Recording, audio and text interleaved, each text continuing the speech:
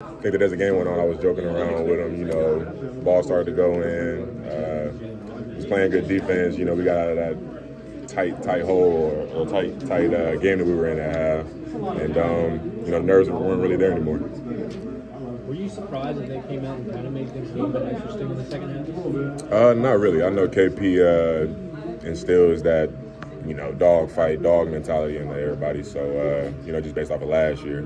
And I kind of knew that it wasn't going to be really an easy one. I knew there was going to be a dogfight at the end of the day. Try to tell everybody before the game, too. And, I mean, we caught on at halftime, and we fought back.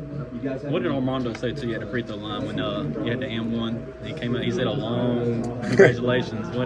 Can you tell us anything? Yeah, he was saying that he was too little. They just saying that I gotta destroy him every time, bully him every time. What have you learned from him in your time here? Armando? Yeah. A whole lot. Had to be gritty down there, had to bully everybody, and you know, I think that I take a little bit of footwork from him as well. I think that he's really good at, you know, getting position for rebounding. I think I take a little bit from that. It seemed like you were getting aggressive, drawing fouls. Was that kind of the mindset the second half for you? Yeah, for sure. I think that you know, with my athleticism, my ability to get to the rim or finish, you know, make athletic plays, I think that that's really high. I think that I really was focusing in on that in the second half. I'm sure you've probably already answered it once at least, but was this just another game, or was this something special for you to do that against those guys? It was definitely special. I think that it was great not only to have my first double-double as a Tar Heel, but you know, to have that against my previous team, the Cardinals. So I think that that alone says it all. You had 24 minutes, I think, in this one. I mean, what's it like getting that many minutes in this one?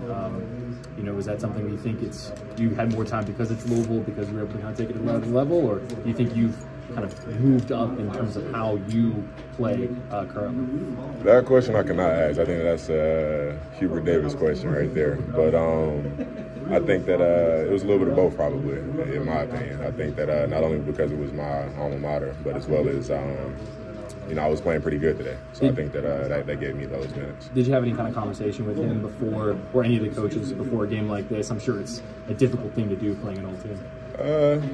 Not really. I mean, I approach the game as the same as all of them. I think that Sean May was probably in my ear the most, though. He was telling me, I need a big game from you, need you to really go crazy against your old school.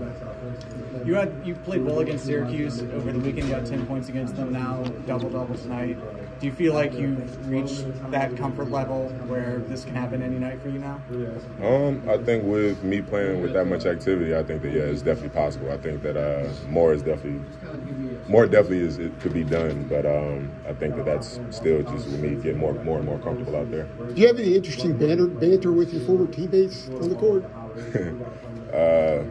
Yeah, I think I made one free throw, and Mike James got to talking to me asking about a place that we used to go eat food at. I think it was El Nepal or something like that. At the free throw, and I ended up missing the second one. Got me a little sidetracked. What you said the name of that spot was? El Nepal. Okay. It was a Mexican food spot. Got some really good chicken tacos for sure. But you talk back to him when he said that? Nah, I mean, I missed it. I was like, dang, I couldn't really say too much. Couldn't really talk too much trash. Was there did any of those guys reach out to you before the game, like in the past couple of days?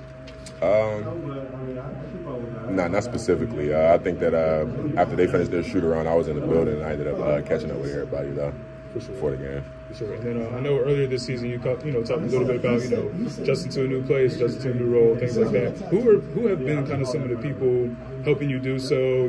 Gain that comfortability, whether that's on the court or just whatever. Who have been some of the people kind of helping you as you kind of go along with the team?